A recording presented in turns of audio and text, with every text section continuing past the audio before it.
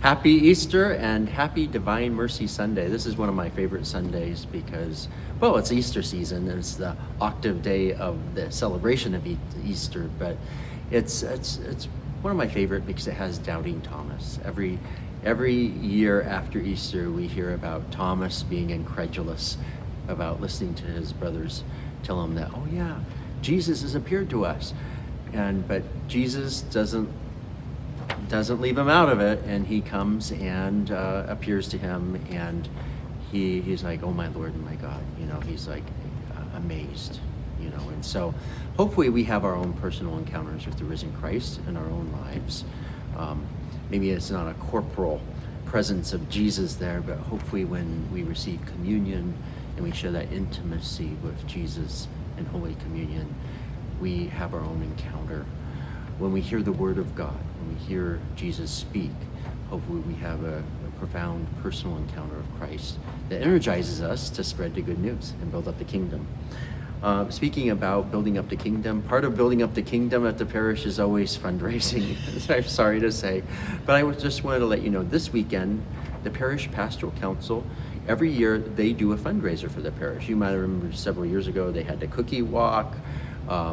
Last year, they appealed to you directly so we could paint the exterior of the building of the church, which was a great success. This year, they're getting back to the 50-50 raffle. So there'll be a total of 400 tickets sold. We want to sell all of them because if we sell them all, then that means there are 6 prizes worth $10,000. So there's one first prize for, well, it's right there, $3,000. Then there are 2 second prizes for $2,000. And 3 third place prizes for $1,000. So you have 6 prizes out of 400. That's great odds. I don't think you get that good of odds at the casino. The tickets, though, are $50. And if we sell all of them, that means we raise $10,000 for the church, for the general fund. So please, if you are a person that gamble here at the church, I guess. I don't know. I don't want to encourage anybody into a life of vice, but it is a fundraiser for the parish, really. But there's an opportunity you could win. And some people in the past have told me that they won and what they did with the prize money. So it's a fundraiser. They're going to be doing it during the Easter season, and then the drawing will be Pentecost Sunday after the 5 p.m. Mass. So most of the weekends of this Easter, they'll be out in the gathering space selling tickets. Please stop by, purchase your tickets. Also, talking about partnership, when we were talking about CSA, I framed it this year as it's a partnership with the diocese. They partner with us. That's the reason we're able to build our beautiful new church. So we need to be able to support the diocese and their mission, and so that's what CSA does. So far, we're at 64% of our goal, which is great news. I'd like to get to 100% before you know it. It would be nice if we could get to 100% before the traditional summer break. That would be great. So far, 256 families of our parish have participated. It'd be great if we could get up to 500 families. That would be my goal. And then our liturgical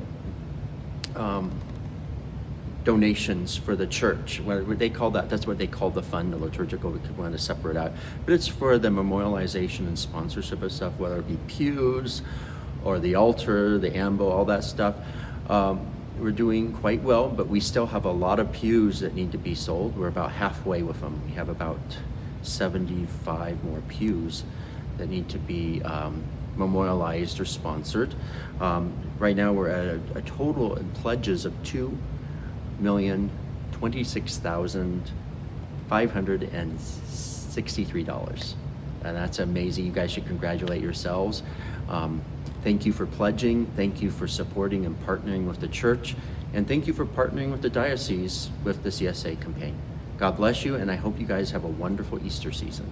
Please pray for the repose of the soul of Joanne Kuhlman, whose funeral mass will be Friday, April 29th at 10 a.m.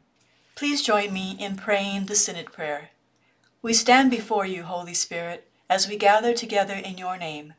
With you alone to guide us, make yourself at home in our hearts. Teach us the way we must go and how we are to pursue it.